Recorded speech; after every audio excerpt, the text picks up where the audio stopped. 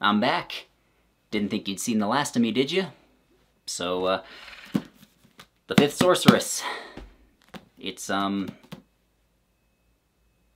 pain. This is the introduction song. It's not very good, but it's not too long. Some of you know about the Fifth Sorceress. It is infamous among fantasy fans for just being a gigantic flop, and for deserving to be a gigantic flop because it's absolutely terrible. Like, even if you haven't read it, you've probably heard a little bit about it before. Like, it came out when fantasy was just starting to get big and starting to be less of a niche genre. Like, in the early 2000s, when after we had gotten stuff like A Song of Ice and Fire and Wheel of Time, which were pretty big and semi-mainstream, and it came out around that time, it was marketed really heavily, and it flopped. And it has largely faded into obscurity by now. Not completely, but largely, because we just have so much other fantasy to discuss, which is much better, and we'd rather talk about that, which, quite frankly, yeah, I would rather talk about most of that most of the time. Like, even people who are fans of, like, classic-style fantasy, you know, because classic fantasy like Lord of the Rings and Sword of Shannara and stuff is a bit different than modern stuff like, say, Mistborn or the Powder Mage trilogy. But, you know, classic-type fantasy does still have its audience, and that sort of thing does still come out sometimes, and even fans of that don't like the Fifth Sorceress. Like, there's no audience for it, as far as I can tell. Now, I did do a review of this book when I first read it about 5 years ago, and you can watch it if you want. It's not a good video, in my opinion. You know, it's very old, but, you know, I did need to go into this in more detail. Like, I've been saying for quite a while that I wanted to just do a really, really long review of it for quite a while, and, you know, you can see all those tabs and everything, so obviously I have plenty to talk about. And then I also wanted to talk about the sequels, because no one has ever spoken about those things before, because I don't think anyone's ever read them before. I think after the first book, everyone said, yeah, I'm good. And, well, they're not good. Like, I'll admit, I was curious about what would happen, but they're just not good. Daniel Green, another YouTuber, did do a review of this first book a while ago, and he said it was the worst book that he had ever read, if you want his perspective. I personally would say that it's one of the worst I've ever read, but not quite the worst. And another reason I wanted to cover this book is that I do cover a lot of young adult stuff in this format, which, I mean, I just like doing it because it's fun. You know, a lot of young adult stuff is bad in, like, a crazy way, which is fun to poke fun at. And sometimes people accuse me of just going after stuff that I'm not the target audience for. Like, going, yeah, no shit, you don't enjoy this. You're not supposed to. And I'm like, well, number one, I can still point out its flaws and the way it fails to tell the story that it's attempting to tell. Like, even if I'm not in the target audience and I'm not going to enjoy it all that much, even if it does what it's trying to do well, I can still point out that it fails at what it's trying to do. And number two, there are plenty of terrible books out there that are written for me and people like me. Like, there's plenty of trend-chasing, incompetent, unedited piles of crap out there that are made for me, the same way that there's tons of crap out there that is not made for me. So, I don't want to say, like, I'm doing this to get people off my back, because I don't care that much, but this should show people that, yeah, I do get outside that realm, and I'm perfectly happy to make fun of other genres as well.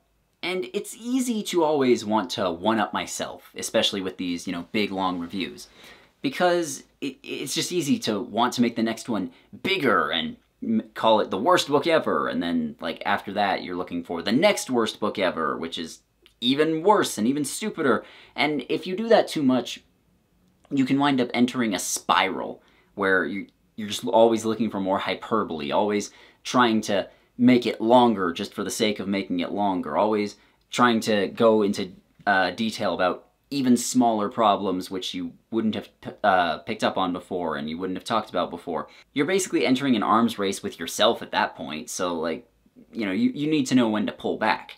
And, like I said just a few minutes ago, The Fifth Sorceress is not the worst book I've ever read. It is close, but it is the worst epic fantasy I've ever read by far. And I think that's also an important thing to talk about, is not just, like, the worst book you've ever read or the worst movie you've ever watched or something like that. Because, you know, seeing that can help you figure out what not to do and know what to do going forward, but it's also important to look at, like, the worst of specific genres so that you can know what works and doesn't work within those specific genres. Before this series, the worst epic fantasy I had ever read was The Sword of Truth, or as I like to call it, The Adventures of Ayn Rand Althor. And The Sword of Truth was really bad because it's, derivative, it's got two-dimensional characters, the story is dull, it's full of the author's thinly veiled sexual fetishes, libertarianism is in there, like, etc. There's just a lot of stuff in there which is really bad and awful, and it's just not a fun read. But as bad as Sword of Truth is, Terry Goodkind understood the basics of the epic fantasy genre that he was trying to write in, at least. Like, he understood that you need villains, and you need heroes with motivations, and the story can't just be a series of fights to make the main character look cool. Like, I hate that I have to sound like I'm praising Sword of Truth a little bit here, but it is at least competent on some baseline level. And from what I've heard here, Robert Newcomb, the author of The Fifth Sorceress, had never read epic fantasy before. He just decided he could write one day, and I guess he wasn't wrong. I mean, he did type this thing out, and he did take it to a publisher, and they did publish it, and it did sell at least a little bit, so he wasn't wrong. It just isn't a good fantasy that he wrote. What's this actually about, though? Well, the story follows Tristan. He is the prince of a kingdom called Eutracia, and it follows him on his quest to save the world from a coven of evil sorceresses who have killed his family. And, well, honestly, saying evil sorceresses is redundant because in this series, women who use magic are just inherently evil, but we'll get to that later, don't worry. So, story-wise, it is pretty simple. It really is. And simple is hard to fuck up. Newcomb still managed, though. All of the characters here are basically just Disney animatronics that give monologues when certain events are triggered. Like, none of them have any depth beyond what the immediate plot demands of them. Except for Tristan, who gets told what to do a lot and acts really childish. And that's mostly what there is to him. Like, the lack of depth for characters can sometimes work if the characters are still fun or likable, but I mean, I wouldn't be complaining about this way if they were. Like, obviously, they're not. Most of them are douchebags. I've talked about the world building in this series in the past and how little sense it makes, but what's worse is just how little world building there is. We see two kingdoms, not just in the first book, but in the entire trilogy. Like, that's all we see. And there's very little that separates them at all, other than one is ruled by good guys and one is ruled by villains. And, like, that's it. Like, they have the same language, the same religion, or lack thereof, the same basic geography, similar climates, similar flora and fauna. Like, there's zero creativity here. Just picture medieval European-inspired fantasy world, and you will get an idea of what Eutracia and Partholon look like. Like, you know what this world is like. It feels like if someone took Middle Earth and then photocopied it 100 times and then ran out of ink halfway through. Like, it's the exact same thing, but it's done so poorly that there's just nothing to it. Frankly, the only thing about this series at all that is even kind of unique in the genre is that there's a lot of hyper violence in here, like, to a ludicrous degree, and some of the crazier plot points did catch me off guard, but I mean they're not good, but at least they did stand out in a few ways. So, anyways, yeah, like, that's enough of an intro. Let's get started. Spoilers, obviously, and like I said, there's some fucked up shit in here, so just be aware of that going forward. We open on a line from the prophecy, because of course there's a prophecy. And a great war shall come to pass, in which many shall die before the easing of its flames. The dark side of the conflict, those of the pentacle, shall come to defeat before finding their fifth, and only after the discovery of the stone in the tome by their enemies, the banishment of those of the pentacle shall occur upon the sea from which few have returned. Okay, all that does is explain the plot in fancy words. Like, it's not even vague or anything. Like, a big war will end, the sorceresses will later come back after someone discovers the tome and the stone, and we don't know exactly what those are referring to, but it becomes really obvious really early on. Frankly, we didn't need that at the beginning of the book. Like, we could figure out all of this on our own pretty quickly. Like, just cut it and we'll lose nothing. And then I also need to mention that the prophecy, that little bit we get, is apparently on page 2037 of the prophecy, and page 2037 is still chapter 1. So, like, how long is this thing? So this is the prologue, which follows Wig, and Wig is a powerful wizard who has custody of the leaders of the sorceresses after the Sorceress War, which was this massive conflict which devastated the land and nearly killed everyone in Eutracia, but eventually the good guys were victorious. And after the defeat, the leaders of the sorceresses were taken prisoner, they're put on a ship, and they're sailed out onto the ocean. That's where they all are now. And it specifically mentioned that the ship is, like, falling apart because it was damaged in the fighting, and they didn't stop to repair. Which is very stupid and a good way to kill everyone on board. Like, even if you're in a hurry, like, just spending a day putting some plywood and stuff in places to keep the ship together would be better than just going out when it has holes and shit in it. Like, what the shit, dude? Wig and the captain have a brief conversation where the captain mentions they've sailed 15 days east into the Sea of Whispers, which is the farthest they can go because no one has ever gone further than 15 days out and returned to tell the tale. Now, 15 days of sailing is not a unit of measurement. Like, the distance you go in 15 days would be dependent on things like the type of ship you're in, or the wind, or the currents, or if there's a storm, etc.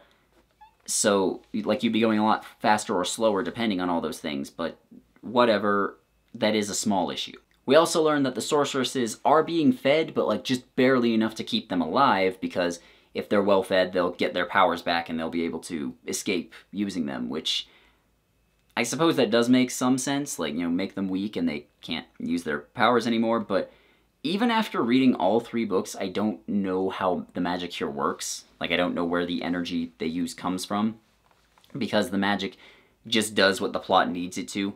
Like, sometimes it pretends to be a hard magic system, and there's, like, actual rules that the characters need to work around, as sometimes it's just soft and we know nothing about it and it just kind of does whatever.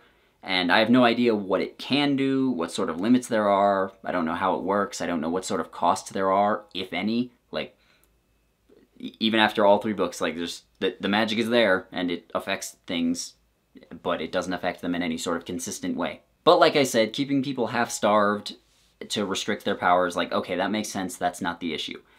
So Wig and the sailors bring out the sorceresses, they put them on a lifeboat with some provisions to last them a couple of days, and then they just send them off into the ocean. And Wig also makes some currents with magic to push them out further east so that they cannot possibly follow them. Like, he just makes little waves and little currents and shoves them off. And the sorceresses, while they're out there by themselves, they make a small evil speech about how they'll return one day and how one of them stayed behind. So the 5th sorceress is still back in Eutracia, and they'll be back one day. Now, you may be wondering, why didn't Wig and the others just kill the sorceresses?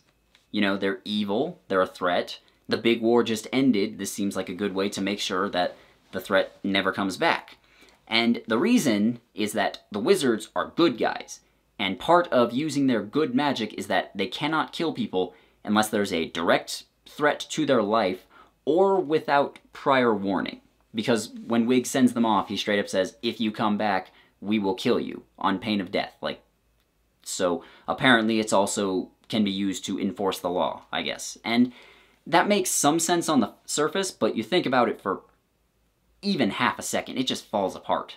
Like I said, Wig says that if the sorceresses return, they will be killed, so clearly they can execute people for breaking rules or laws as long as they warn them about it beforehand. Like, they specifically mention all of the crimes that the sorceresses have committed, too, including stuff like murder, torture, inciting war, and rape. And I'm pretty sure the sorceresses would have known that the penalty for most of those would be death if they were caught, so I feel like the wizards should be able to kill them in that case. And the reason that they had to send them off into the ocean rather than just keeping them imprisoned in Eutracia, so where the wizards could keep an eye on them, is that the only way to suppress their powers would be to keep them barely fed, and then they would either die of starvation or they would get sick and die of that. And that apparently also counts as murder by the rules that the wizards are following. But if that counts as murder, then so should sending them off into the ocean with very little food and no way back. Like, Wig specifically says, well, they had to have at least kind of a chance to survive, otherwise it doesn't count. And, oh my god, that's just... none of this adds up, man. And I get that this is the very beginning. You know, sometimes you ask questions about the setup of a story because it just doesn't make that much sense. And you're like, well, why would the characters do this? Or why would they do that? And sometimes you just have to say, like, well, because if they did it a different way, then there would be no story. You know, like, sometimes people do dumb things and that leads to bigger conflict. However, you can set it up better than this, man. Like, this is part of a trend of all of the problems only occurring because the good guys are stupid. Here's a better idea for how to start this story off.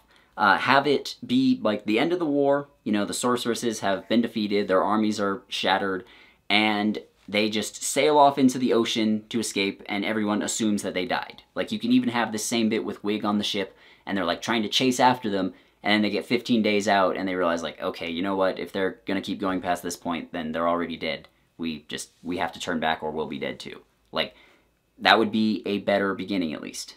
Now, in Wheel of Time, the Aes Sedai have to follow kind of a similar oath to the wizards here. Like, they cannot use magic as a weapon except in self-defense, or against servants of the Dark One, who is basically just an evil god who is behind all bad things that happen in that world. And so there's enough exceptions here that they can still function.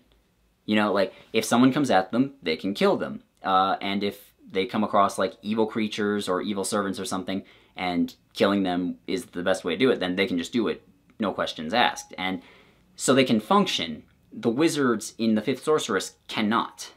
And this is not the last time I'm going to have to compare it to Wheel of Time. There's a weird number of ways in which it kind of tries to ape that series, but does a bad job of it. And of course, the prose here is just awful. He turned his attention to the woman at the end of the line to the right. Tall and still shapely, despite the effects of near starvation, she was exquisitely beautiful. No one looks sexy and beautiful all the time. Like, that's just not a thing that happens. Like, I know this is something that Hollywood does a lot. Like, people will live in the woods, or it'll be after the apocalypse, but they still have, you know, perfect hair and teeth and makeup and stuff. And that's kind of cringy in visual form. But it's even worse when it's written. And it's done often with the women in this series. Like, they're always pretty, even after they're suffering and even after they're being tortured and everything. Like, they're always pretty. They're never allowed to look anything other than pretty. It's just dumb, and it makes their suffering seem like it's really not that bad. The prologue lasts until page 32, by the way. And, well, like, I didn't really leave anything out there. Like, everything I described to you is what happens. It just takes more than 30 pages to happen. And that's probably the biggest single issue with this series. Like, everything takes about 5 times longer to happen than it should, because the animatronics trying to pretend that they're characters have to monologue about things before and after the things happen. Like, for example, Wig spends about 6 pages in the prologue explaining the rules for why he couldn't kill the sorceresses, and that was after he already sent them off. Like, I get that it's a convoluted setup, but like I said, you could probably have set that up better, and even if you didn't need to spend that long explaining it. Like, you could have condensed that substantially. Now, this might be acceptable. Like, all of these characters monologuing about stuff might be acceptable if the monologues were shorter, or if there were just fewer of them. But every big event in this series, and even a bunch of the smaller ones, are prefaced with a whole bunch of explaining, and then followed by a whole bunch more explaining. Like, what's about to happen? The thing happens. What just happened? Like, that's this whole book. It feels like Robert Newcomb heard that you're supposed to build up to big events by making the readers care about the characters, which is true. Yeah, you can't just have, like, big shocking events or action scenes or something without us giving a shit about the people involved. But rather than giving them dialogue so that they can actually develop personality, or having them do things so that they develop personality, they just jabber on and on about the plot, and he thinks, yes, this will make the readers love them, and this will build up to the big events so that when they happen, it'll be cool and everyone will love it. After the prologue, we cut forward 327 years, and we meet the protagonist of the story, Tristan. And through a whole lot of him just thinking, and the narrative, I mean, let's be honest, the narrator is basically monologuing to the audience at this point. We learn that he is about to inherit the throne of Eutracia, and he's conflicted about it, because he doesn't really want to be king. Over the course of pages and pages of exposition, we learn that the kings of Eutracia always abdicate when their sons turn 30 years old. And plus there's a bunch of other intricacies in the inheritance law as well, which we don't need to get into, but it's there and it goes on for quite a bit. And Tristan is about to turn 30 years old. Now, I want you to keep that in mind throughout all of this. He's not 16 years old. Like, some of the actions he takes part in later on might make some sense coming from someone that was like 16, 17 years old, but he's a grown-ass man. Please keep that in mind as we go forward. But yes, this whole beginning part basically boils down to he doesn't want to be king because being king means he has responsibilities. Wah. He wasn't looking forward to his 30th birthday, and he didn't want to be king. He also did not wish to be counseled by wizards for the remainder of his life.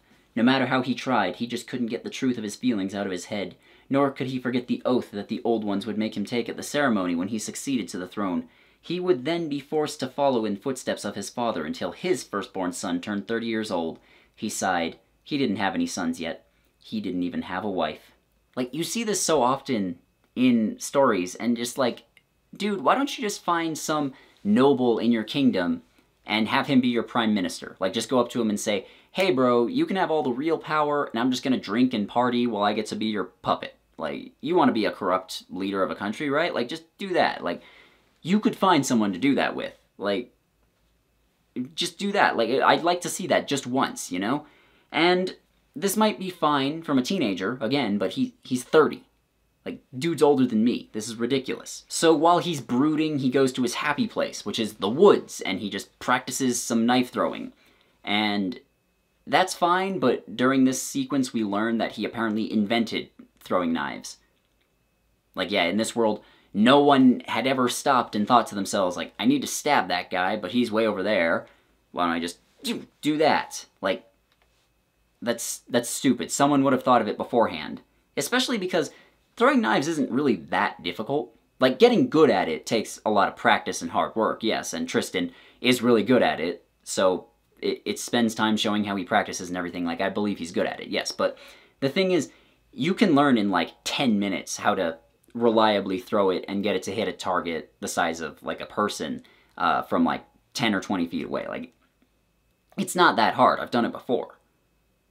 Someone would have thought of this, is what I'm getting at. And while Tristan is brooding, something pushes him off a cliff, and he nearly falls to his death, but he manages to grab onto a branch that's just hanging off, and he climbs his way back up. And you may be wondering, well, who would try to kill the prince like this? And it turns out it was his horse.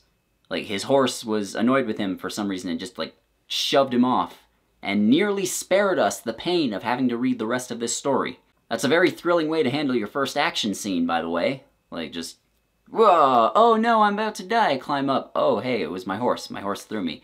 And his horse is named Pilgrim as well, which is not a problem, I guess. Like, it's a fine enough name. Every time the book mentioned it, it made me think of John Wayne. Pilgrim also plays fetch with Tristan, which, when I first read this, I thought that was especially stupid, because I was like, okay, horses don't play fetch. That's not a thing they do. It turns out that they can play fetch. It's just really uncommon. So I'm not sure why they would put it in there. It's an odd scene. Like, I don't know if Robert Newcomb just knows anything about horses at all, or if he just thought that they're big dogs, but they're not. So Tristan sits in the woods for a while after his near-death experience and thinks even more about how the succession is going to work. And he thinks about, okay, his dad is going to abdicate, and then he's going to get enchantments put on him to make him stop aging, and then he will join the Directorate of Wizards, who is like the group of wizards who are, in charge of all the magic in Eutracia, and they advise the king and everything. And they handle all the magic stuff, and just, yeah, his father, King Nicholas, will be part of that. And it's actually implied that the Directorate of Wizards are the real power behind the throne, but it's never outright stated. And I admit that I kind of like that. It's subtlety that we don't see elsewhere. Because, I mean, think about it. Like, all the kings have to abdicate when their son turns 30 years old, but you gotta think, like, there would be some dudes who wouldn't want to give up their power until they're dead. How do you enforce that they're doing that? Well, how about these immortal wizards who are advising him and have control over all the magic in the kingdom, essentially? Like, they are basically the power behind the throne, and the fact that they never come right out and say it is an impressive level of restraint coming from Robert Newcomb. And of course, Tristan has to spend a little bit of time thinking about how much of a Chad he is. As Tristan continued to watch the sky, his mind turned from affairs of state to affairs of the heart.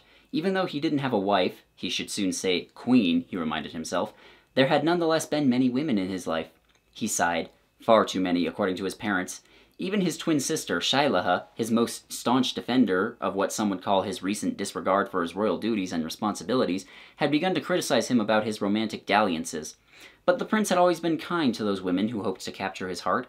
Because of his good looks and royal position, the realm was positively overflowing with women who were more than willing to try. Sometimes, during his public appearances at court, he couldn't decide which flapped faster, their batting eyelashes or the unfolded fans that each of them always seemed to obligate to flutter while trying to cool the quick blush of their cheeks.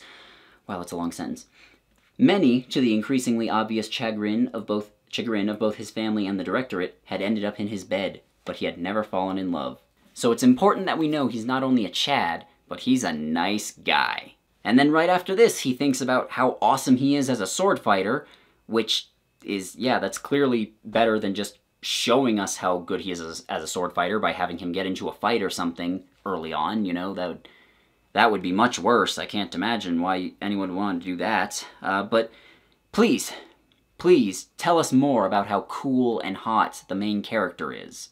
Please. People who have the capability to learn magic in this world are referred to as having endowed blood, and men who have endowed blood are referred to as endowed males. Yes, Tristan is a very well-endowed male, I'm sure. That would explain why he's such a Chad, I guess. It's not just size. You gotta know what you're doing, man. And his blood is, like, super well-endowed. It's, like, super pure, which means something. It just means he's really powerful. He has the potential to be a super amazing, powerful wizard, I think, but he has not done any training yet, even though he's an adult. And we never see much difference between the power levels of different magic users, though. Like, Wig and a couple others are, like, the top tier of this world, but we don't really know what Tristan can do that they can't. Like, sometimes characters will basically just say, yeah, I can't do that, I'm not powerful enough, and then they'll go on to do other really impressive feats. Like, just Wig and some others are really powerful, and some other wizards are less powerful just because. I don't know exactly why. And I want to remind you all that we are still in the first chapter. So Tristan sees some butterflies that glow with magic, which he's heard about but never seen in person before, called the Flyers of the Fields, which are said to go around this area. And he follows them to a cave wall, which collapses, and then he falls in and is unconscious. And that's the end of chapter 1, on page 58. Look, all the chapters here are way too long. Like, they mess with the pacing and make the story feel even slower than it really is. Like, you can have chapters that are too short and then it just feels choppy and it messes with the flow. But when chapters just go on and on and on, like, it's just obnoxious to go through. Like, they should have a few scenes with important stuff, but rather than that, we have a few scenes with important stuff, and then they have monologues about one thing, and then maybe something will happen, and then another monologue about that thing, and then another monologue about something totally different, and so on. And some of these chapters just go on for like 50 or 60 pages like that. It's really obnoxious and makes it difficult to find a good place to stop.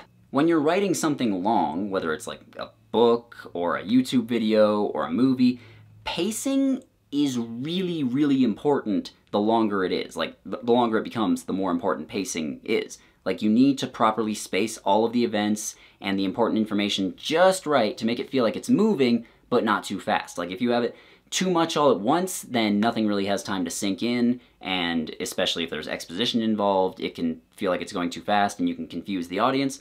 But if it's going too slow, then it just becomes tedious and annoying to get through.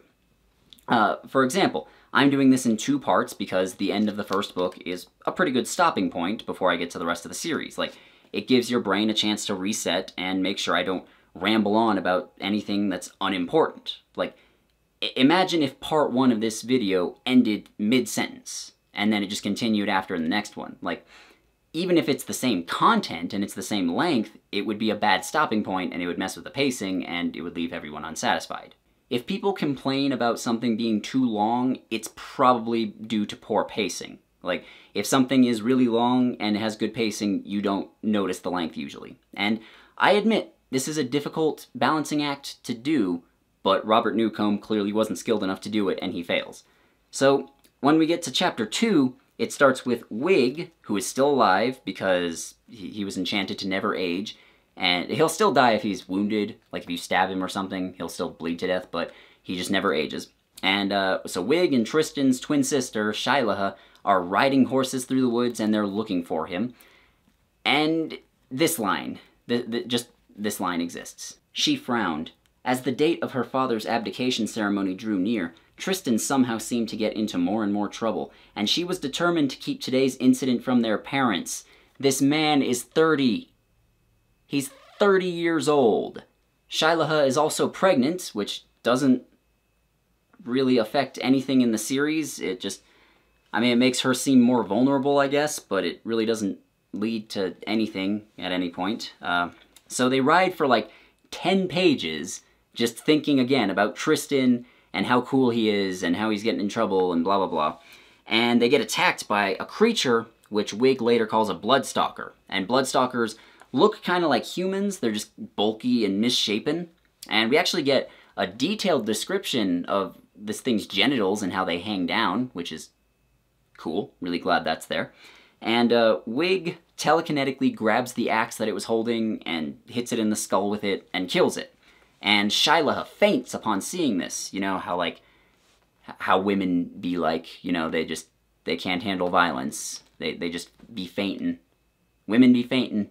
This line is kind of funny out of context, though. Suck on this from time to time, little one, he said compassionately. Through another really long monologue from Wig, because, if I'm being honest, he does most of the monologues in this book, we learn that Bloodstalkers were wizards that got mutated by the sorceresses, and they go off to hunt other wizards. And touching their blood will kill you. Like, their blood is yellow, and even just touching it with your bare skin will kill you very quickly. And Wig also thinks about how he's heard some wizards in the countryside have been going missing, and he thought that Bloodstalkers were all wiped out at the end of the Sorceress War, so he thinks, wait, this thing, or maybe others like it, might be hunting wizards down in the countryside. That's not good.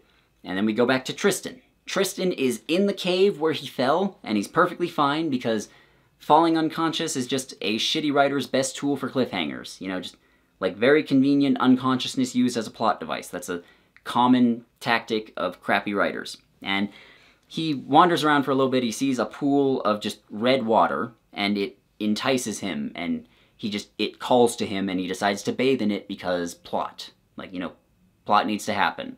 And he also realizes that the flyers of the fields are just regular butterflies, but they drink from this magic red water, and that's what makes them glow. And then he leaves, and he finds Wig and his sister, and Wig can instantly tell that he found the caves of the Paragon, and that he bathed in the water, and Wig is horrified by this. Like, that's the actual word that the book uses, by the way. He's horrified for some reason.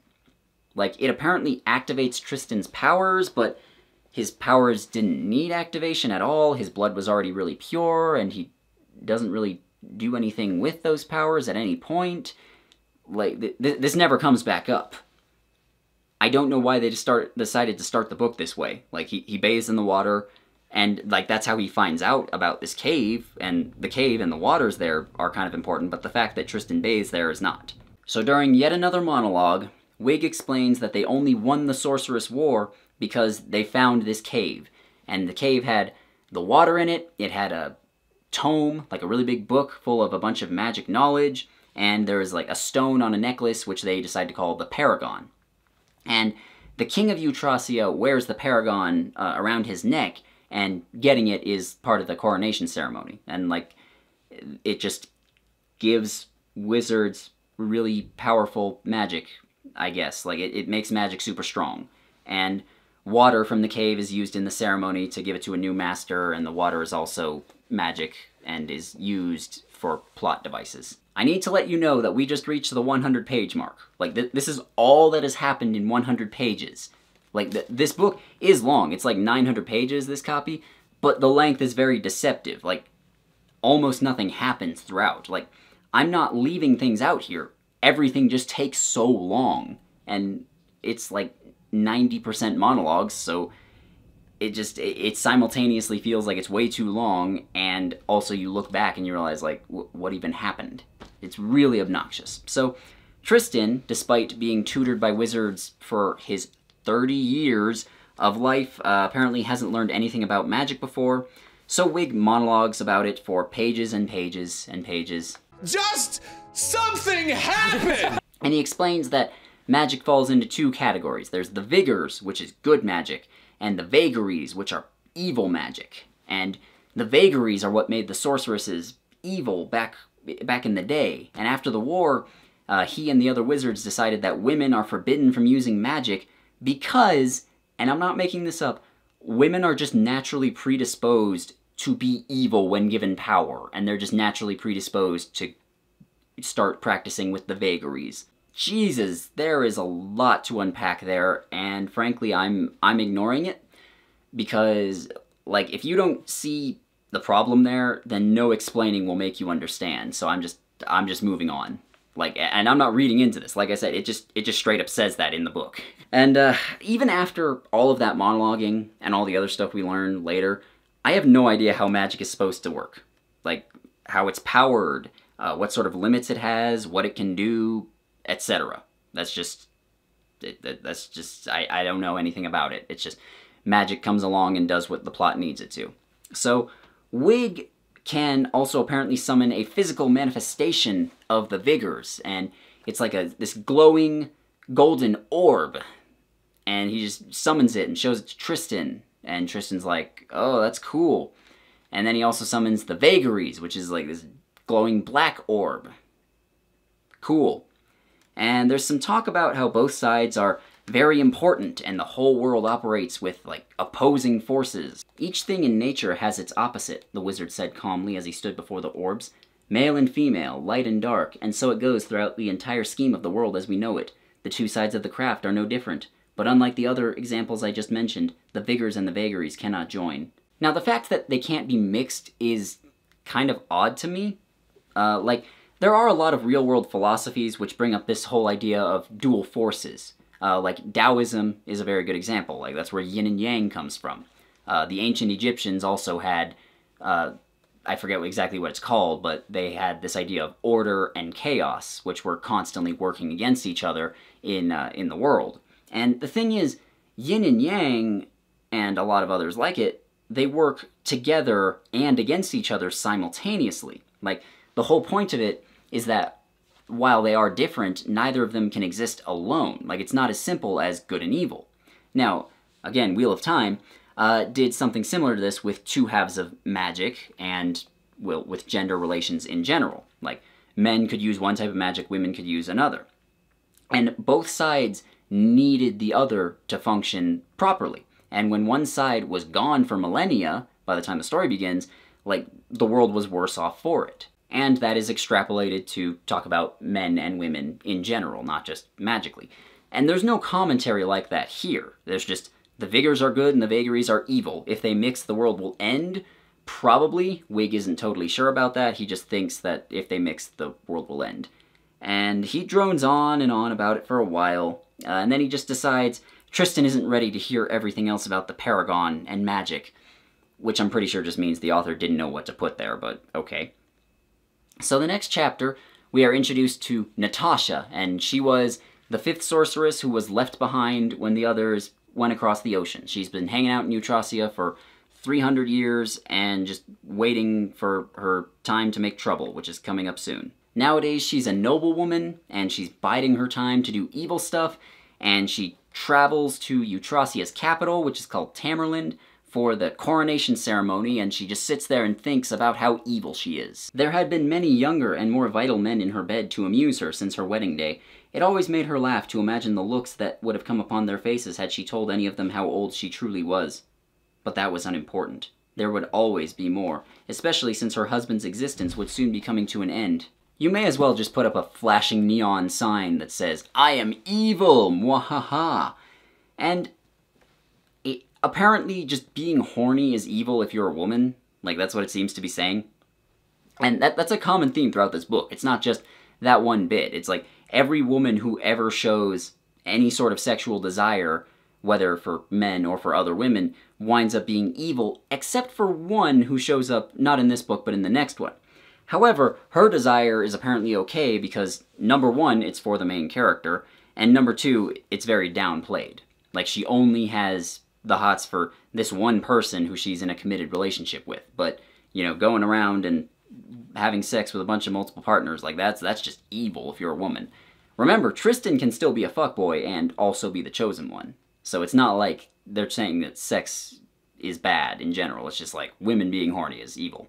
Natasha meets Tristan, and they talk about how awesome he is, and this goes nowhere, but he does think about how she is, quote, the most beautiful woman he'd ever seen, and he has a sword fight with his sister's husband, who is Frederick, and is apparently also his best friend, but the only evidence we get that he's his best friend is that Tristan sees him and thinks, he's my best friend, and then they don't really do anything together at all. And they fight for a bit, and Frederick does the trick where he looks over his shoulder and goes, "Look behind you!" And then Tristan looks over, and Frederick beats him like that. Which is just, that's just embarrassing, Tristan. Like, what is wrong with you? Like, this would be a better way to show that Tristan is apparently a great swordsman, you know? Show him practice a little. That'd be preferable, at least. It is also funny to me when names like Tristan and Frederick are mixed with names like Wig and Shylaha. Like, it's not uncommon in fantasy, but it does make me chuckle when it happens. So we cut to Wig meeting with the Directorate of Wizards and the King, who is named Nicholas, and he brings up the Bloodstalker and shows them the axe, and even straight up tells them, like, hey, don't touch the dried blood on the axe because it'll kill you. And he mentions the disappearances of the other wizards, and just say, hey, evil people might be planning something. So he and the other wizards suggest maybe canceling the coronation ceremony because it would be a target for attack, and the king refuses to do so because it would make him look weak. Now, keep in mind, during this ceremony, they take the paragon off of the king's neck, and when they do that, it loses its power. Like, it turns from red to being clear. And the way they restore its power is by dipping it in some water from the cave, and then the water turns clear, and the stone turns red again, that restores its power. They put it around the neck of the next king, and then they all have their powers again. Like, during that interlude, the wizards are powerless and vulnerable. And so, obviously, yeah, this could be a security issue, but the king refuses to cancel it. So they suggest, okay, what if we do the real ceremony in the giant underground maze below the palace where it's safe, and then we could do a fake ceremony for the public? And the king still says no to this. Why does he say no to it? Because he's stupid. And, I mean, again, I mentioned before, the Directorate is the real power behind the throne, but they can't oppose him publicly or straightforwardly, so it seems like there is more give and take here than you would normally expect to see in a fantasy story, at least one that isn't focused on politics. So, again, that's a neat little detail. But the thing is, if they did the ceremony below ground, privately, and then did the fake one for the crowds, then the coming disaster would be avoided. Like, the whole story would end at the first act, and a whole bunch of people would have survived. Like, look, the heroes can have flaws which cause problems, especially problems for themselves, but it's really hard to care about them when they're this openly incompetent. So they all bring Tristan into the meeting with, like, the king and the queen and the other wizards, and they have a talk. And it's not that interesting. They basically just tell him, hey, Tristan, you have responsibilities, you need to be king, blah, blah, blah. And he finally agrees, okay, fine, I'm going to be king, and he, like, accepts the responsibility. It's a kind of a nice moment, I guess. Like, I don't like Tristan at all, but he does have some character to him. Like, he's not a total blank slate, which he very easily could have been. He has one or two small things about him that aren't annoying, and a whole bunch of things about him that are annoying, but honestly, I would rather him be annoying or just bad in general than have him be boring and have no personality. Like, it could be worse, is what I'm saying. And then finally we cut to the sorceresses, who are across the ocean in the land of Partholon, and they're obviously still alive. And one of them, who is named Suckyu, so Suckyu is whipping a slave because he couldn't get an erection when she tried to play with him against his will, let's say. And remember, women being sexual is bad, and we need to remind the audience that the villains are pure evil. So every chance we get, we have to show them torturing people, or killing people, or just having some sort of weird BDSM sex. Now, I'm fine with this bit being there, like cuts away to show us the villains doing their thing for a little while, like that's fine, but it should have been earlier. Like, ideally, it would have been right after Tristan landed in the cave. Like, that chapter ends, and we're like, oh no, what's happening with him? And then it cuts to this one, and so it avoids bringing the pacing to a complete halt right as things were starting to happen. Like, because, you know, that whole first bit where Tristan finally accepts that he's gonna be king, like, it felt like the story was finally beginning to move forward, and then it halts, and we go somewhere else, and we have to learn all this exposition, and we have to meet these new characters and everything, and it just grinds everything to a halt. So mixing it together would have been better even if you changed nothing else. So we learned that the sorceresses came over from Eutracia, and they landed here. They crossed the ocean, which no one had ever done before. And when they got to Partholon, there was no government or army, and apparently no one over there had magic, so they just conquered everything relatively easily, which, that's kind of dumb. Like, you would expect there to be some sort of governing structure, even if it's just on a village level. And I'm not sure why there's no magic here either. I guess Partholonians aren't the master race. I don't know. And so sorceresses refuse to procreate with the men over there because the men are not well endowed, the way Tristan is, and that means their children would be less powerful with magic, which raises the question of how people with purer blood arose to begin with, and it seems like Tristan and Shylaha should be just as well endowed as their parents, rather than more powerful, but okay, sure. We learned that all of the troublemakers in Partholon are put into a walled-off city, which they call the Ghetto of the Shunned, and plus they have stables full of slaves, both men and women, for the sorceresses to abuse because they are evil, and we need to be reminded that they are evil. And also, being bisexual is a sign of evil here. Like, later on when a character is brainwashed to be evil, in order to show how evil she is, they just show off that she's bisexual now, which, like, that's horribly homophobic, just throwing that out there. And again, I'm not doing any sort of reading into this or anything, like, it just straight up says all this. So Suckyu, off, also has a servant named Geldin, and Geldin is a dwarf, like not a fantasy dwarf creature that lives in Moria, but like just a human with dwarfism, who is also hunchbacked, and she decided that she liked having him as a pet, so she enchanted him not to age. And I bring him up because he's a really minor character now, but he becomes important later, and you need to know that he's there. So Suckyu, off, also meets with the other sorceresses to talk about how evil they are and how their evil plans are evilly coming to fruition because Natasha is preparing things in Eutracia and they are preparing to go over there and do their evil things. And how do they talk to Natasha over such long distances? Magic. Why is this never used again for the rest of the series? Because convenience. You know, characters being able to talk to each other easily over long distances would just, it would make things too easy. The leader of the coven is named Phaley, and then there's Suckyu and Natasha, and you can just forget about the other two. They are not important. Like, you don't even need to know their names or anything, just they're there, they exist, but you don't need to know anything about them. So while they were over in Partholon, the sorceresses created a race of warriors to serve them. And they are basically just humans with giant, like, leather bat wings, so they can fly about them, they can fly around places. And they go into detail about the breeding programs they used, and how men are not allowed to have sex with human women, and how all the females of this species are just put into these, I mean, essentially brothels, where they're just there for breeding, like that's all they do. And they mention that coitus interruptus is not allowed, like it literally says that. Google it if you don't know. I really don't know why they felt the need to bring that up at all, like, you could just say, like, yeah, there's a big breeding program. They aren't allowed to have sex with human women. The females are only brood mares. Like, we get the picture. You don't need to specifically say, like, hey, pulling out is not allowed. Like, there's a point where your world building is too much. Like, the only example of this I can think that's this bad is wizards at Hogwarts used to shit on the floor. Like, that's the only thing I've ever seen in fantasy that comes to this level. And what are these terrifying winged creatures called? Minions. So, we meet the leader of the minions, who is named Kluge, and Kluge is in love with Suckyu, but he knows that she'll never love him back because he doesn't have magic, and Suckyu is infatuated with Tristan because he has magic, and also he's the main character, and Kluge decides he wants to kill Tristan. And we spend, no joke, 25 pages explaining who the good guys are. Like, the characters we spent the whole first part of the book learning about, like Tristan and Wig and Shyla. Like, 25 pages explaining who they are, and that they're going to attack at the coronation ceremony, which we already knew, and that just, we don't even get a lot more detail or anything, like just saying, we'll attack then. Now, having a chapter or two introducing the villains is good. That's a good thing to have.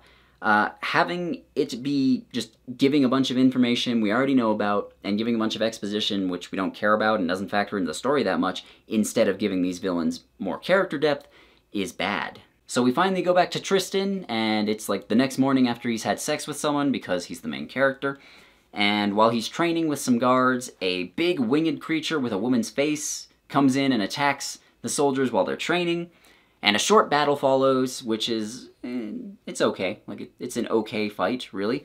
They make a big deal about Tristan trying to get into position to throw a knife into the beast's eye and hopefully kill it, but that winds up just annoying it. And then Wig shows up and crushes it in a magic cage. Like, he just makes bars of energy surrounding it, and then it gets smaller and smaller until it crushes it, which is a cool way to kill it, but also Tristan just seems useless here, and he's supposed to be the main character, so, like, it's no fun for him to be useless. The real problem here is that this alerts Wig and the others to the sorceresses planning an attack, because they realize, okay, if all these creatures are coming out, then the sorceresses must be planning something, or someone with magic must be planning something. And so they prepare a little bit. Like, the heroes would not have prepared at all for the attack if the sorceresses hadn't sent these monsters to attack them, and even Phaley chastises the others for this later. But again, remember, the heroes, if they had done the coronation ceremony privately a little earlier, they also wouldn't have run into this same trouble later. Like, both sides are dumbasses. They both foil their own plans. They're all so stupid. Like, this whole story only exists because all of the characters involved are stupid. So back to the villains. Kluge and Suckyu are having sex because they're evil. And they're sailing across the Sea of Whispers, and right when they get to the middle point, which is like the point where no one has ever crossed before other than the sorceresses, these massive monsters called necrophagians appear in the water. They're like giant human heads that float under the water, made of rotting flesh, and they eat whoever comes nearby, and they also create these giant hands out of fog, which grab hold of the ships so they can't sail away. And the sorceresses throw 40 dead slaves overboard, the necrophagians eat them, and then they can pass. Because apparently, 300 years ago, the sorceresses, when they first got here, made a deal with the necrophagians that anytime they passed, they would give them 40 dead people to eat, rather than just having a couple of them to eat. I'll admit, I do like this. It's cool. Like, most fantasy stories do have, like, impassable oceans or mountain ranges that characters can't cross. Usually, the reason they can't cross them is just because they're big. And here, it's like an ocean with mysterious, powerful, scary monsters that are stopping them. And we learn very little about the necrophagians over the course of the story, which just makes them cooler. And, you know, that's why the Fifth Sorceress, as awful as it is not the worst thing I've ever read. There's a few things in here that kind of work. Now, why nobody other than the sorceresses thought to make a deal when they ran into the necrophagians, I'm not sure. Like, you'd think some fisherman would run into them and just be like, oh, well, if you let me go, I'll come back with even more people, and then just left and never come back. Like, it seems strange, but whatever. And finally, on page 294, the coronation begins. And this is the climax of the first act. It should have happened a long fucking time ago. Like, imagine if in Star Wars Luke did not leave Tatooine until 2 hours into the film. That's what this feels like. So during the ceremony, they take the Paragon from the king, like I said. They all temporarily lose their power, and during this brief interlude, the minions attack. Like, they crash through the glass ceiling, they massacre the guards, they massacre the wizards, they massacre all the civilians that are nearby. Like, just, it's a total one-sided slaughter. And Tristan lives because Wig just makes them briefly invisible so they can hide for a few minutes, and they survive the initial chaos. And the only reason Wig was prepared to do this was because the sorceresses warned them. So if they hadn't done this, then they likely would have been killed in that initial fight, or at the very least captured. Although they're kind of captured right after. And Tristan comes out of hiding and tries to fight Kluge, and he gets stomped. Like, it's a total one-sided fight. Like, it's not even a contest. It's not difficult for Kluge in the slightest. Like, Tristan just loses right away.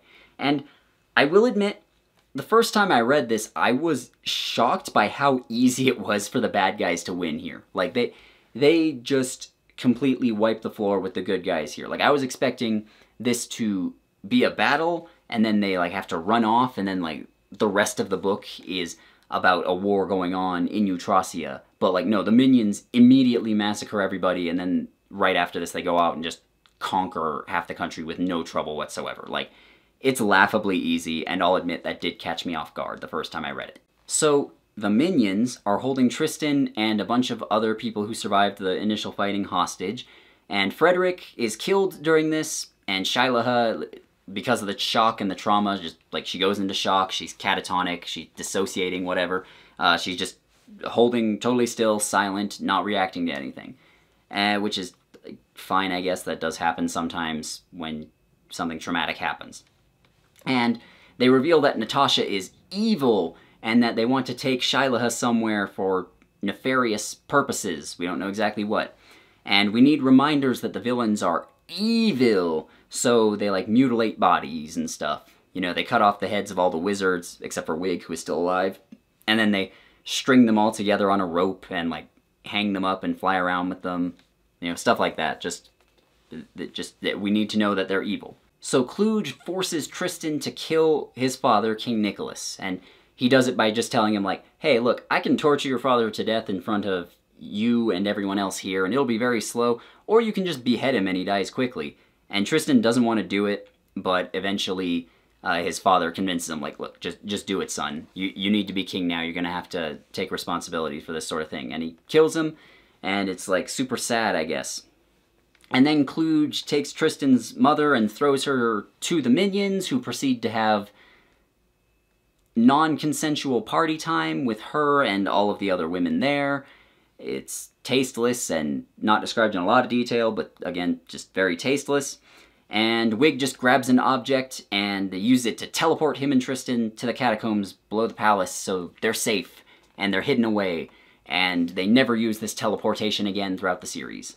And they hide out there for a few days, and then Tristan swears revenge, and he swears that he's going to go save his sister, because the minions go around and just cause as much destruction and chaos as they can in Eutracia while they're there. You know, they kill as many people as they can, burn crops, destroy livestock in just a huge area, and there's basically no one to stop them.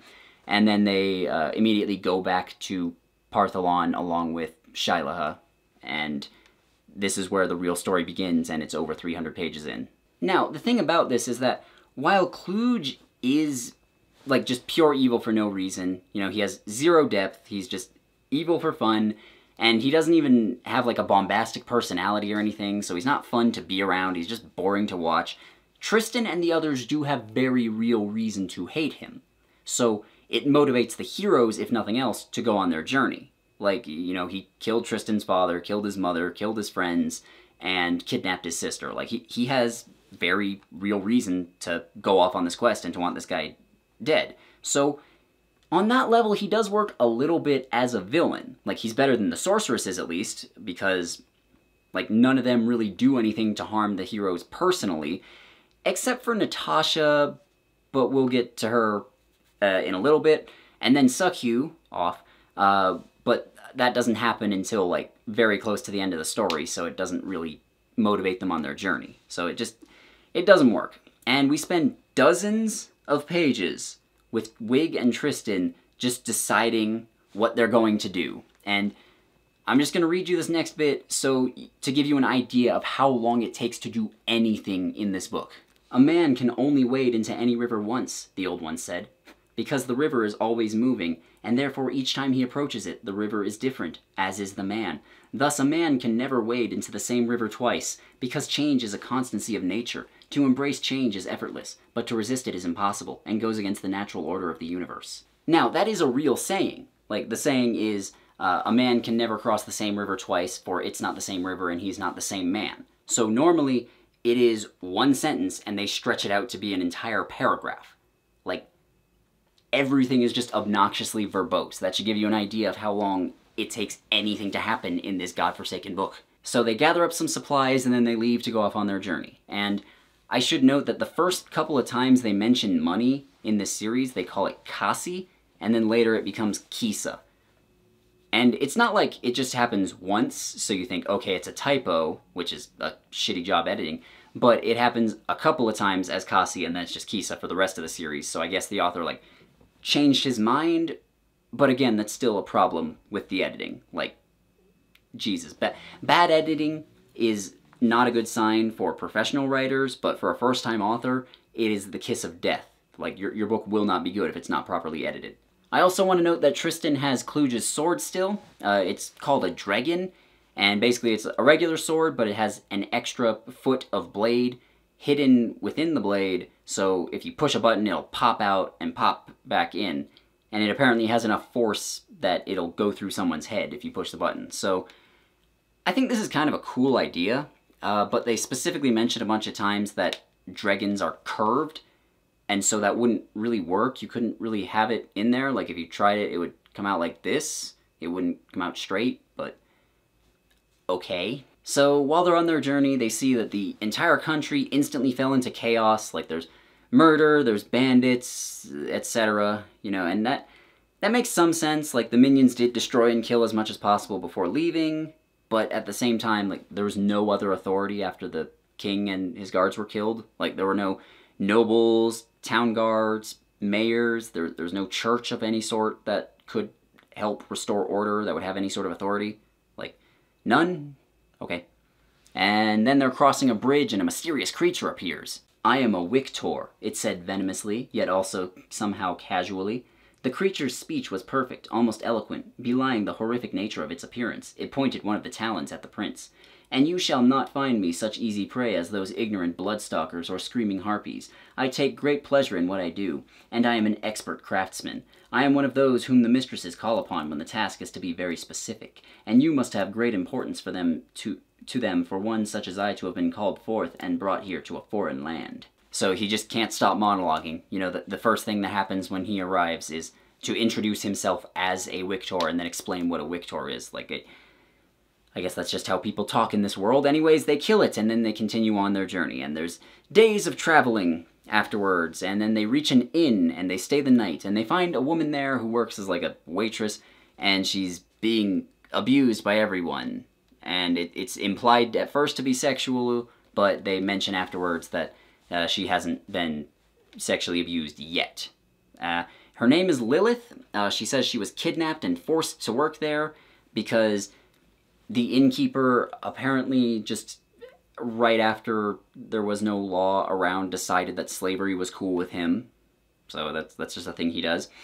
And Tristan decides to save her, and Wig discourages him from doing that because he's like, hey, you can't help everyone. If you do that, it might cause trouble and get you killed. We need to go on this journey so that we can defeat the sorceresses, and then that will save everyone. But Tristan just can't bring himself to abandon her because she gives him a boner. And, like, I kind of like this character trait where, like, he knows that he has to save the whole world, and he knows that it would be smarter to sacrifice a couple of people along the way to save the many, but he just can't bring himself to ignore the human cost of his actions, and so he goes off and does stupid things like this and saves people. But it still makes him look stupid because he really has no reason other than, yeah, she's hot. And also, like, it describes her again as the most beautiful woman he's ever seen. Like, it literally says that. This is the second time it's happened in a book where he's met a woman and described her as the most beautiful he's ever seen, and it's not the last time it happens either.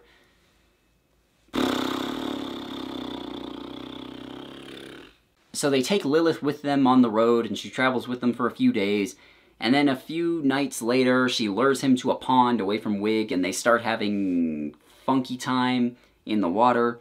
And I have to be careful with this so as not to get demonetized, but also because it might drive me insane if I voice it all out loud. Before finishing, Lilith reveals that she's actually Natasha, like she just magically altered her appearance, and she also binds Tristan with magic so that he can't move, and then continues onward, while specifically mentioning that she's going to kill him afterwards, and that he's going to get her pregnant, and then she can have a really magically powerful baby. Christ almighty, Robert Newcomb. Like, at least pretend you weren't typing this up with one hand. It's a very hard erection. Yeah, it actually arouses me very much. Thank you. I'm not kink-shaming you, but chill. Okay, like, again, Wheel of Time has a lot of scenes which have stuff like characters getting tied up, or characters getting spanked, or something like that, but it's subtle. You know, it doesn't really detract from the story. I'm pretty sure Robert Jordan was a kink lord, he just wasn't this obvious about it. And anyways, Wig comes in and kills her before the end, and they say that apparently it doesn't count as sexual assault if Tristan didn't finish. That's actually disgusting, and I'm moving on now. It's also really dumb for Natasha to just reveal who she was before the end. Like, if she had just waited another minute, then she could have just killed Tristan, been done with it, and then run off.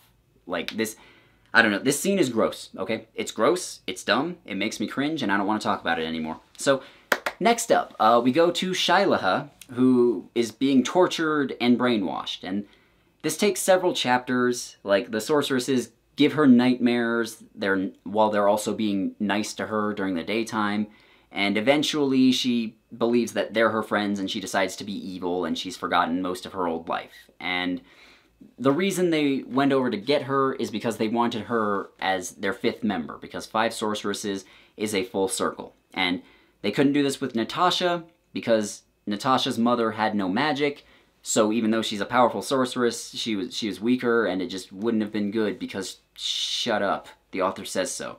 This part is okay, I admit. Like, we do get into Shylaha's head quite a bit as her reality crumbles around her and then gets rebuilt. Like, it takes too long, but it's okay. I don't hate this section of the book. And then we get a chapter about Geldin, who, remember, was the dwarf servant of Sukyu off. And as her favored servant, he has more freedom than most other slaves do. So he goes to the ghetto of the Shunned, he gives out some food to the people there who might need it, and he sends a pigeon message across the ocean to Eutracia to someone named Fagin. And this is when I started to like Geldin as a character. Like, he's been biding his time for literal centuries to get revenge on Sukyu off and the other sorceresses. And at the same time, he isn't callous to the suffering of other people. Like, it would be easy to write this character as, okay, he doesn't care about anyone or anything else, he just wants revenge because he hates Sukyu off that much. But no, he's still trying to help people along the way, and he's doing this for his personal satisfaction, but also just because it would make the world better. And yeah, I liked that. You know, Geldin becomes a better character at this point. So Tristan and Wig reach their destination, which is called the Shadowwood, and they are there to find Fagin, who we just learned Geldin was communicating with, and Fagin is like a powerful wizard who's been hiding for centuries, and he might help them. And the Shadowwood, no one ever goes in there, and no one ever comes out, because, like, the entrance to the woods, it's surrounded by a canyon, which if you fall in, you will die, but it's enchanted, so there's an illusion, and it looks like a forest. Which seems like a shitty thing to do, because someone could just wander by and fall in and die. couldn't you just do the opposite, where it's a forest, but it looks like a canyon, so no one would go walking into it? Like, you would keep them away without killing anybody? That seems like a nicer thing to do, but okay.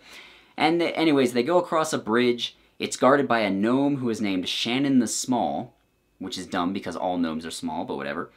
And Tristan, being the beacon of morality he is, holds Shannon over the edge of the canyon and threatens to drop him if he doesn't guide them into the Shadow Wood and show them where Fagin is. And eventually Shannon agrees to do that, and they have a grand old time of it, and Tristan decides to be racist. "We had better get back there before he drinks all the rest of that stuff and becomes drunk again," Tristan said, still laughing. "We truly do not need a guide who is both obstinate and inebriated. The afterlife only knows he'll probably steal the horses, too." Yeah, that's not the only time they mention that the gnomes are just alcoholic thieves. Like, geez, dude. They're a fictional race. You can write whatever you want about them, Robert.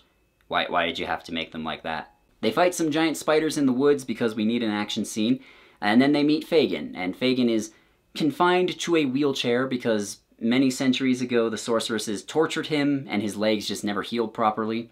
And he's actually more powerful than Wig, we find out, but I mean, that doesn't affect the story all that much. It's just he knows even more about magic than Wig does. He's also Natasha's father, which is not relevant, but it's a thing that I should say. And he's impressed because Tristan is the chosen one. And we've heard about this plenty already, like Tristan is the chosen one. We just don't know what the chosen one is supposed to do. He's important to the prophecy, but we don't know what he's supposed to do as a result of the prophecy. He's the chosen one.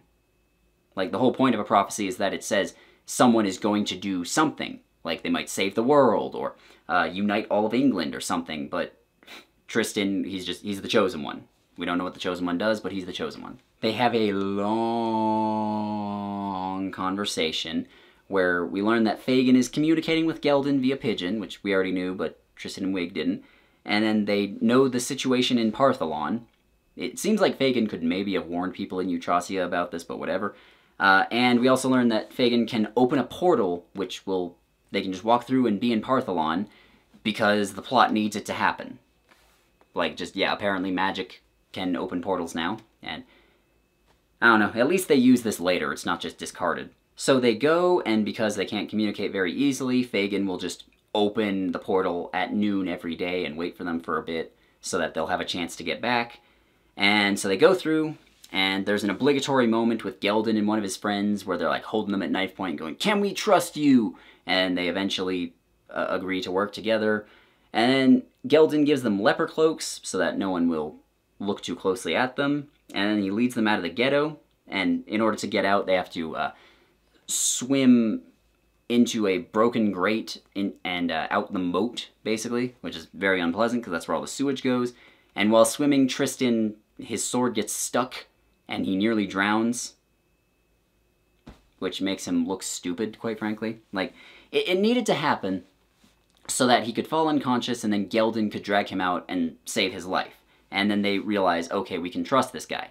Which, I guess that's fine, but a better way to handle it would have been, like, to either cut that out entirely or to have Tristan, like, fight some guards or something and nearly die, and Geldin saves him them. Like, it would at least make him look less dumb. We still have 200 pages left, guys. So they're on their way to the Sorceress home base, which is referred to as the Recluse, and they find a field where the minions execute people in a very unpleasant way. Basically, they tie them to wagon wheels, and like the wind kind of blows the wheels around, and when it turns, it cuts them and twists their limbs in very unpleasant ways. Like the sun out there burns them really badly. They don't get any food or water, so they slowly die of thirst. The birds attack, etc. It's a very unpleasant way to die. And they see a couple people tied to them who are clearly already dead, and they see one woman there who is still alive, and she has white feathered wings. And Tristan decides he wants to save her because she's naked and she makes his hose jump. So he kills some of the guards, and then he unties her. And we learn that her name is Nerissa, and Tristan describes her as the most beautiful woman he's ever seen. Like, it just... I'm not paraphrasing. It literally says that. And And it's not the last time it happens. It's the last time it happens in this book, but it's not the last time Tristan does this. When will this end? So Nerissa is what's called a Gallipoli, which is kind of an odd name because that's one letter off from Gallipoli, but whatever. And basically just sometimes minions are born who, instead of having the leathery bat wings, they have white feathered angel wings. And the minions view them as abominations and they hate them. And so Tristan's like, okay, I guess we'll take Nerissa with us, and they take her with them for a while, and then they leave her at a safe cabin which is hidden in the woods that Gelden showed them. And she decides that she loves Tristan after a couple of hours with him, because main character.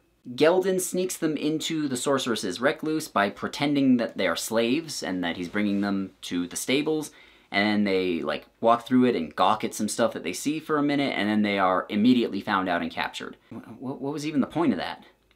Like, they could have just been captured the instant they arrived in Partholon if this was how it was going to go. Or hell, even way back at the palace during the initial attack. Like, it would have saved time, and it wouldn't really have changed anything. You know, I get that the story is more about the journey than the destination, but this journey is so stretched out and painful I would rather shove broken glass up my nose. So Tristan awakens in a cage, and the sorceresses are standing over him gloating. And several very, very long monologues later, we learn that their plan is to summon the Vigor and Vagary orbs, and then combine them, and they think that'll make them super mega powerful, and then they will use that power to kill everyone on the planet except for the 5 sorceresses and Tristan. And they needed a whole circle to do that. That's why they had to kidnap Shylaha, and they couldn't just use Natasha. And then after they've killed everybody else, they want to repopulate the world with their inbred, magically gifted babies. What?! I'm going to repeat that. The villain's plan in this book is to kill everyone in the world except for the main character and the 5 villains, and then repopulate the Earth with their inbred, magically gifted babies. And, like, it specifically mentions that they spent time developing a spell to counteract the negative effects of inbreeding. Like, you had 300 years. Was there not a better use of your time? Like, this is... Whatever, man. I guess villain plans don't need to make sense when they're just pure evil or pure insane. Like, who cares about things like motivations or just making sense in general? So Wig thinks that if they combine the orbs, they will destroy the world, and he tells Tristan, he's like, hey, we need to stop them or everyone will die. Not just most of them, everyone will die.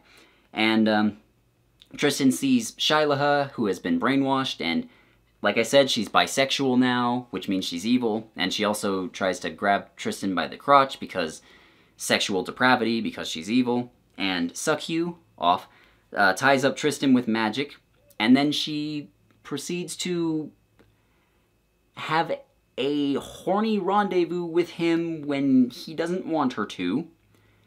And this time he does finish, and she immediately confirms that she's already pregnant. Never been more aroused in my life. I had to know this, and now so do you. Like, it's not a tasteful scene. It's described in explicit detail, and it's not good. I want to move on. It is an awful scene, but it is followed by a kind of good one. Like, I'm not even joking. Like, Tristan is, you know, in his cage, away from Gelden and Wig, and he feels horrible, and he's traumatized, and Gelden actually spends some time, comforting him.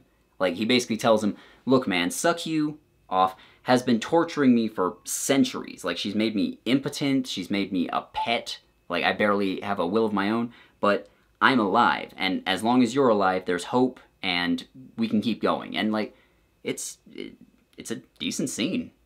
It really is. Like, I mean, Gelden and Wig are the only decent characters in this whole thing. They're not great, but they're decent characters, and scenes like that are why. It's like, there's little glimpses where it's clear, like, okay, Robert Newcomb kinda knew what he was doing, or, well, I shouldn't even say that much. Like, he accidentally knew what he was doing for one scene. So Suckyu, off, comes back later, and she apparently magically sped up her pregnancy, so she's already almost ready to give birth after, like, a day. And is it just me, or does that sound horribly painful? Like, you know, pregnancy's already unpleasant to begin with, but, like, if it's growing that fast, I feel like you would feel your organs getting moved around and your skin and muscles stretching out and everything. I feel That just sounds really unpleasant to me. I don't know, maybe I'm the only one. But, so the ceremony begins, and they do it in the room with Tristan and Wig, because I don't know. And when they pull the stone out of the water, it should lose its power, Tristan thinks, and Tristan realizes that the magic light that they are summoning and is hitting it is sustaining the stone. Or rather, his magic blood just kind of tells him this. And he also realized that the knowledge was no longer coming from his mind, but from the endowed blood that now so quickly coursed through his veins. And then there's an entire page of his blood, like, speaking to him, which I'm not reading. Like, it's not that interesting, and it's not that important. Like, the point is, you could have had Tristan figure out this one thing alone.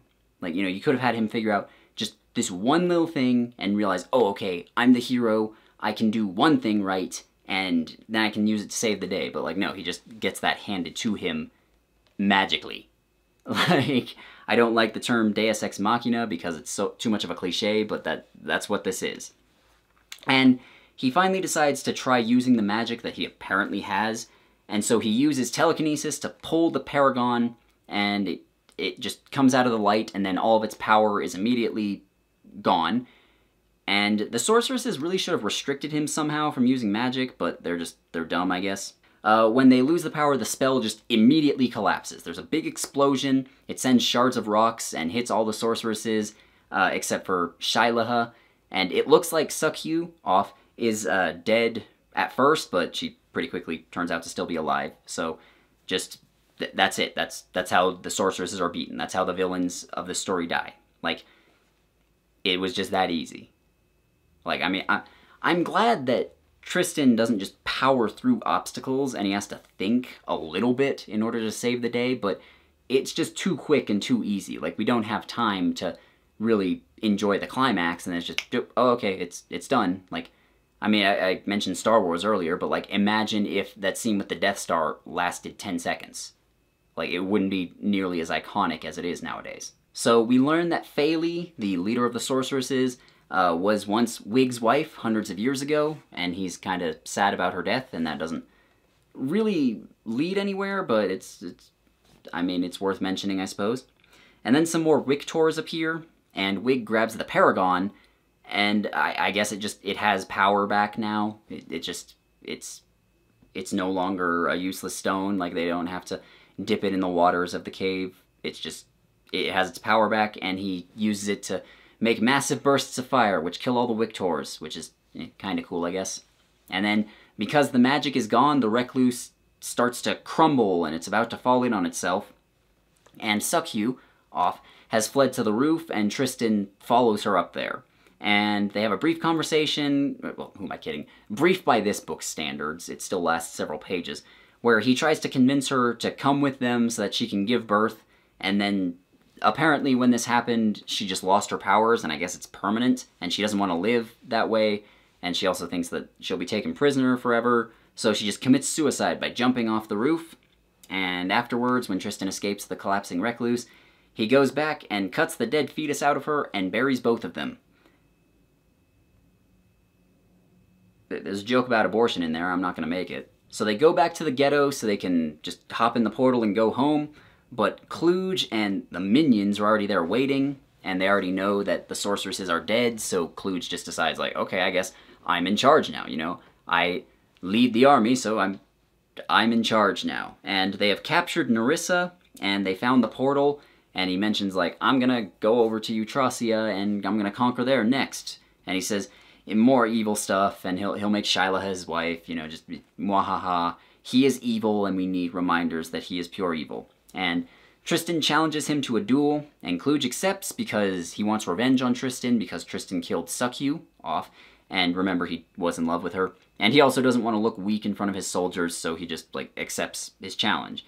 And they fight for a little bit, and before Tristan, like, just got his shit immediately rocked by Kluge, but now he can fight toe-to-toe with him a little bit for a while. Like, he hasn't done any training or gotten any magical power-ups or anything. He just is better. He's able to fight Kluge now. And for a minute, it looks like he'll lose, but then he does the same trick that Frederick did at the beginning, where he looks over his shoulder and he's like, look behind you! And then Kluge like a fucking dumbass, looks over, and then Tristan throws his knife at him and wounds him, and that's it. That's how he wins.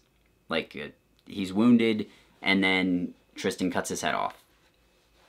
There are 2 climaxes in this book, and they both suck. Like, the second one's a little better, because, like I've said before, Tristan and Kluge have an actual rivalry. Tristan has reason to hate him. So, like, there's build-up. And it's not over too quickly. It's just dumb. It's really, really dumb. And plus, during the fight, Kluge throws a weapon of his own, and it hits Nerissa, and she's wounded, and she dies a couple minutes later. And it's so sad that Tristan's girlfriend of 3 days is gone. It's so sad. And so, among the minions, if you kill the leader, you become their new leader. And this was brought up earlier, like when they first introduced Kluge, they mentioned that he became the leader by killing the last guy. And so it's not out of nowhere, but like just now Tristan is in charge, and he orders them all to like free all their women that are in the brothels, and to start taking wives, and to stop sexually abusing people, and to just stop killing people in Partholon, and just, you know, all this stuff that they've been doing for hundreds of years. He's just telling them to stop, and then they just agree with no coercion because he's the main character, and then they just go back to the portal and they go home.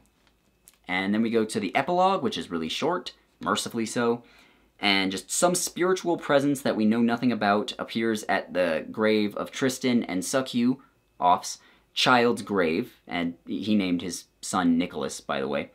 And this spiritual presence, like, grabs the child's body, brings it back to life, which apparently that's a thing that can be done, and it just takes him up into the sky, and that's the end. What the fuck? Like, the first time I read that, I was like, what the goddamn fuck just happened? Like, like, she commits suicide, and then he cuts the dead baby out of her and buries it, and then it comes back to life, and some evil presence takes it. Like, that's just, that's a thing. That's how this book ends. I'm losing my mind. So I hope everything makes sense now. I've called this the worst epic fantasy I've ever read, and that's for good reason. I seriously doubt there's anything out there that is genuinely just worse than this. Like, the plot is stretched out and slow as fuck, except for a few points where it just goes way too fast. Like, you know, the first climax with the sorceresses, where they're all just dead right away. Tristan, the protagonist of the story, is an obnoxious man-child who has a low IQ normally and a negative IQ when his dick is hard. But he's also the chosen one who's here to do something, and he has crazy magic that he uses exactly once in the story and never has to train with or anything. The villains are all just cackling madmen, which could be kind of fun some of the time, but the hyper-violence and all this sexual assault make it impossible to get into that mindset. Like, it just makes this story too dark and too serious, so I can't really just laugh at how over the top they are, except for a few brief moments. Like, none of the characters here have any depth whatsoever. Like, they all just act out their most obvious emotions that are all on the most surface level possible. Like, you already know everything about them. They're boring. Like, there's not even really a way for me to talk about them much, because you, having watched this video, already know everything about them. There's no depth, there's no subtext, there's nothing to even go into. Like, the only characters that I thought were kind of good were Wig and Geldin. Like, they're both still two-dimensional, don't get me wrong. Like, there's nothing to them. They both just, again, act out emotions just in your face. There's no subtlety about it. But they are at least both likable while they're doing that. There's nothing here resembling themes, even though it seems to be trying for them. Like, maybe it's trying to do a sort of Wheel of Time dichotomy between men and women, or between different types of magic, but, like, it's too vague to actually say anything.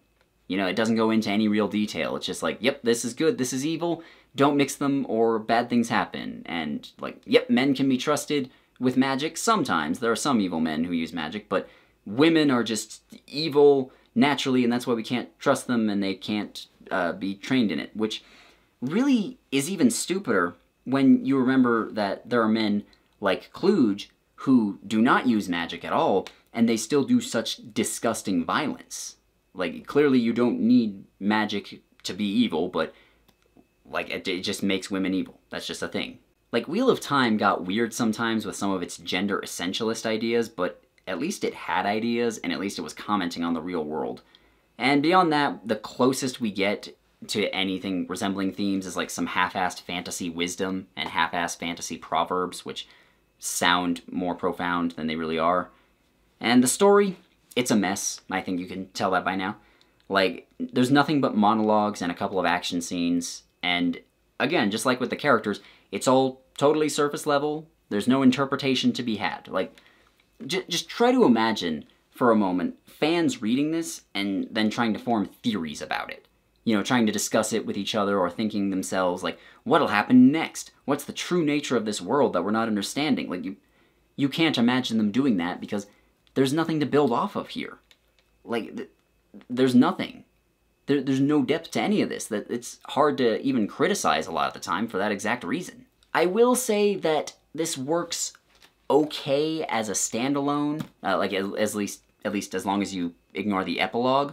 Like, there's not a huge cliffhanger or anything. That's kind of nice. You know, it's just some evil dudes attacked the prince, killed a bunch of his friends, kidnapped his sister, and then he rescues his sister, kills the bad guys, and then goes home. Like, okay, that works as a standalone story, but again, Nicholas is apparently brought back to life and something nefarious is going on there, so we know it's going to continue.